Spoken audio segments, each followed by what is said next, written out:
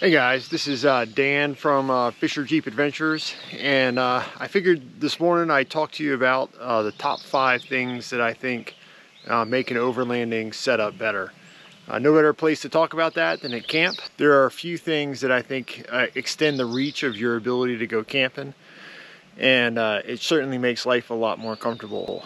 The first thing is a rooftop tent. Gets you off the ground. It makes things, it gives you a lot more livable space, at least in my opinion. And I think it's got a lot of value if you have a vehicle that's set up for it.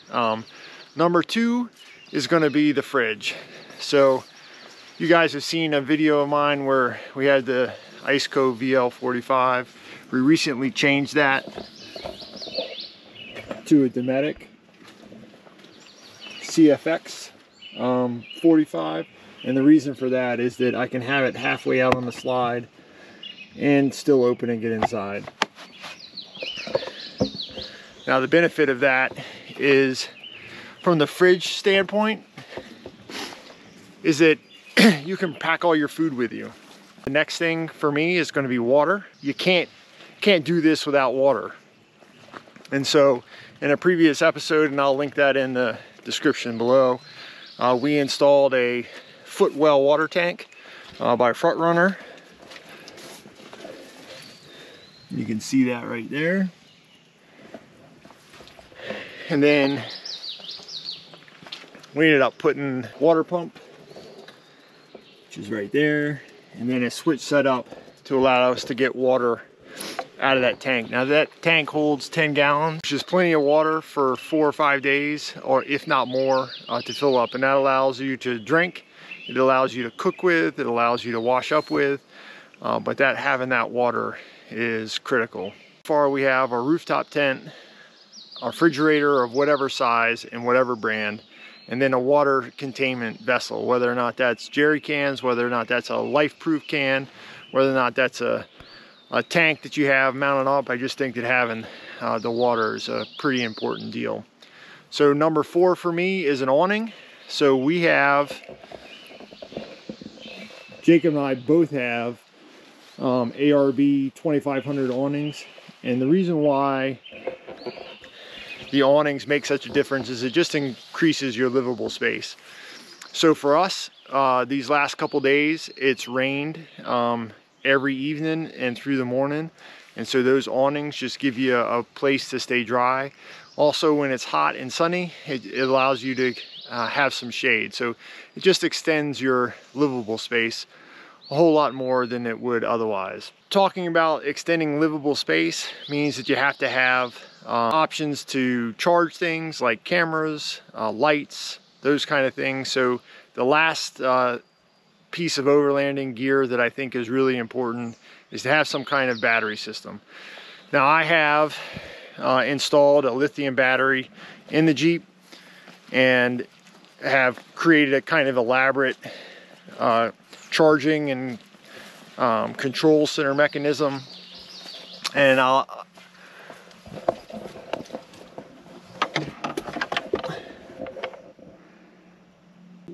now my setup isn't for everybody. You got to understand electronics, you got to know the different types of wiring and the different types of systems and setups that you need to create a way to charge a lithium battery, as well as to get the energy out of it. There are other solutions like the really popular, the Jackeries, the EcoFlows, those kind of things that have everything in it together. So you have a battery pack that'll run your fridge, which will charge your electronics. You can recharge them pretty fast. Most of them have a small inverter in them, so you can run 120 volt things if that's what you need. But I think that those battery systems are really important for being off grid, for doing overlanding, for going, away from a campground, to be able to run your fridge, to charge your phone, to charge your cameras, to do all the things that you wanted to do. Now you certainly can buy a bunch of battery powered items that'll do all of those things, but at some point you need to be able to charge it, and while protecting the vehicle battery at the same time. I chose to build the system that I did just simply because I'm familiar with it.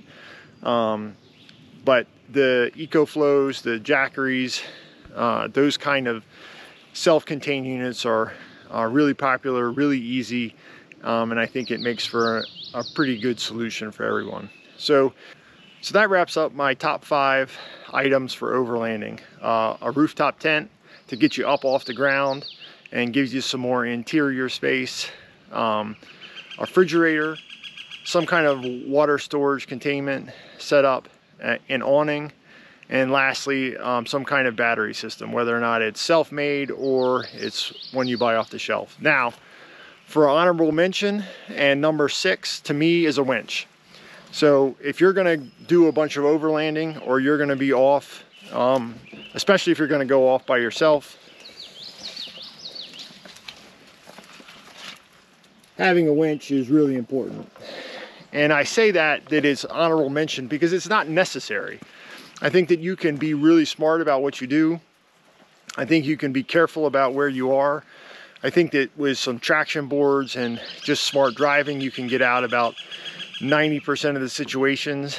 But for me, it's that 10% that matters. So as far as the winch brands, I mean, that's customer choice.